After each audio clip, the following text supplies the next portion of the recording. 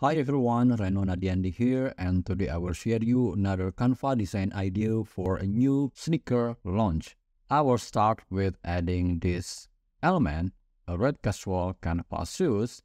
I will reduce the size like this, and then duplicate, place it here beside the first, and then click duplicate, duplicate, duplicate, duplicate, duplicate, and duplicate.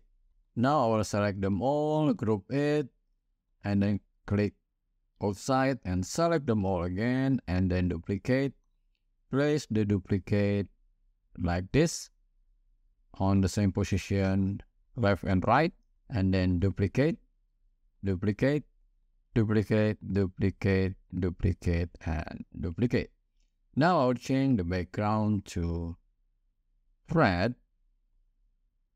Okay, and then I will download this page as PNG.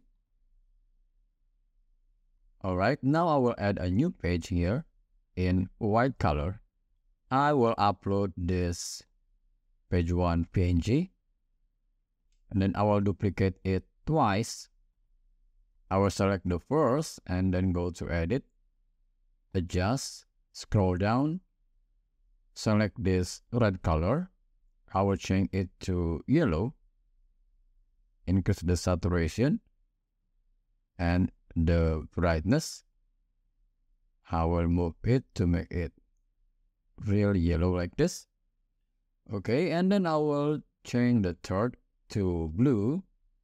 Just click the red and slide here. I will increase the saturation and reduce the brightness a little. Alright, now we have 3 colors of shoes, and then I will add a letter frame. Just type here, letter frame, and I will add this one. I will type E, enter, choose this one. I will type W, enter. I will choose this one. Okay. Now enter the blue to W, the red to the E, and yellow to the N.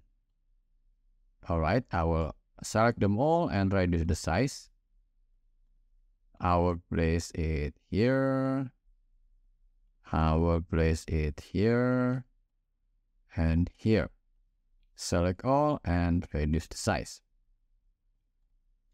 Now double click on the N. I will increase the size and place it like this. Double click on E. I will increase the size. I will rotate like this and place it like this. Double click, increase the size, and I will rotate like this. Click done, and let's add a pair of shoes in front of them. This one, pair of red shoes. I will place it here. I will make it bigger, and I will slide the text to the top like this. Okay, and then let's select them all. Click animate. You can add your favorite animation, but I will show you like this.